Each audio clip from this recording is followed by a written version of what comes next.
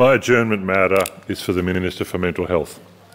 Today is International Overdose Awareness Day, an annual global event aimed at raising awareness of overdoses, remembering those who have died and acknowledging the grief experienced by their loved ones. Overdose deaths in Australia have long exceeded the road toll. In 2022, over 500 Victorians died from overdose, more than double the number of people who died on our roads. Both tragic. The Pennington Institute has released an excellent new report on access to opioid pharmacotherapy treatment in Australia. It considers system-wide issues across Australia and offers recommendations to improve access to this life-saving treatment. A key recommendation calls on government and stakeholders to work together to, quote, rapidly accelerate and expand trials of alternative opioid pharmacotherapy medications, including short-acting injectable opioids such as hydromorphone.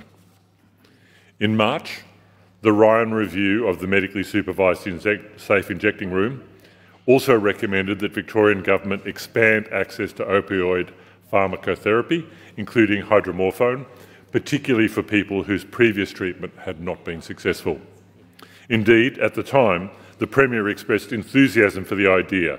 He noted, and I am paraphrasing slightly here, that hydromorphone is one area where the Ryan Review wants to see an expansion. There's very clear evidence that that works. It saves and changes lives itself, not just in North Richmond, but across the board.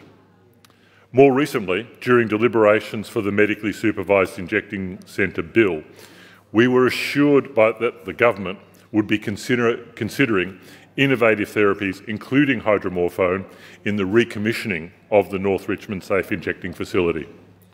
So the action that I seek is that the Minister update the House on the government's progress in relation to hydromorphone and expanded pharmacotherapy more generally, including in the recommissioning of the North Richmond Safe Injecting Facility.